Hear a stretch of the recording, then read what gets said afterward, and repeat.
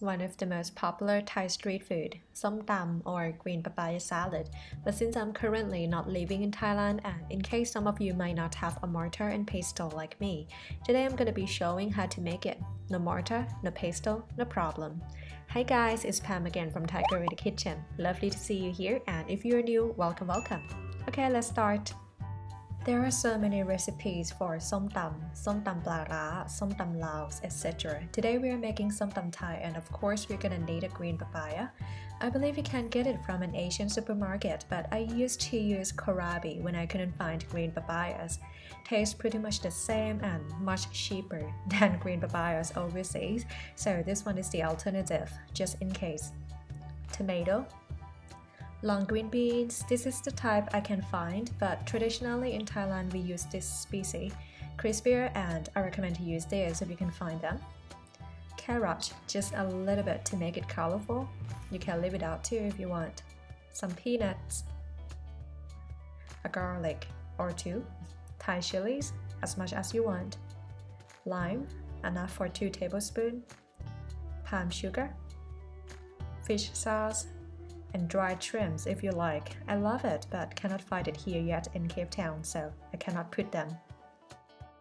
If you've seen some of my videos before, you know I do actually have my cute little mortar, but it's a traveling size, cannot make some thumb with it. But that's okay. Let's grab some back and we can pound chilies and all those in it. And we're gonna need a mixing bowl.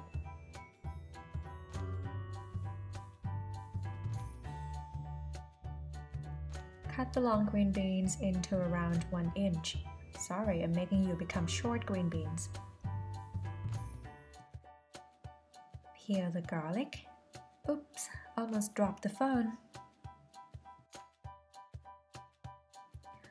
Put all this into the plastic bag. And you can use anything handy to mash them roughly. I'm using the rolling pin.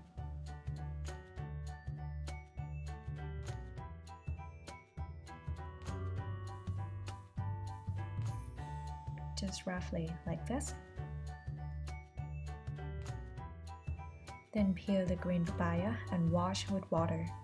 To make it into small slices, you can either use the julienne peeler or just finely chop like how we do in Asia.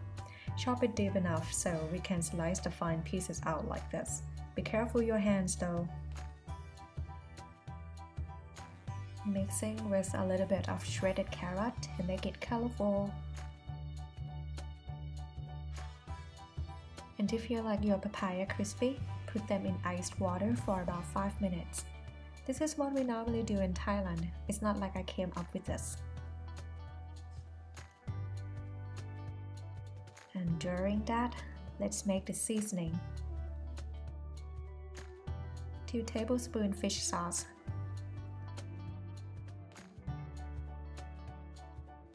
2 tablespoons lime juice,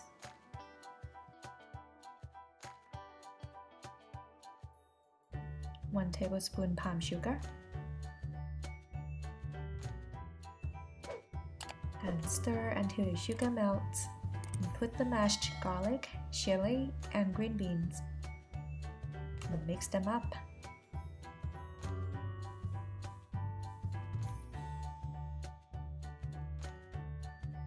Slice the tomato.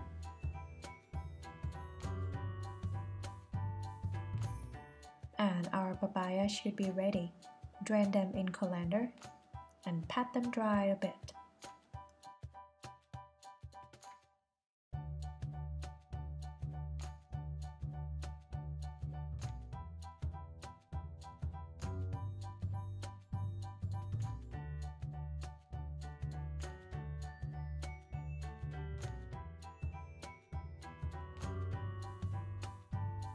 Then just put everything we prepared in the mixing bowl.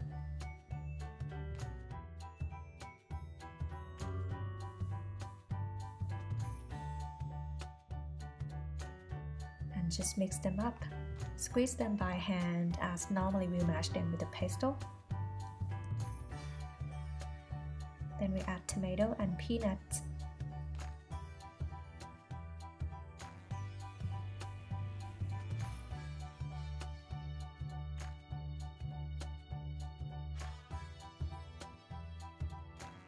And our Som Tum Thai is ready to serve.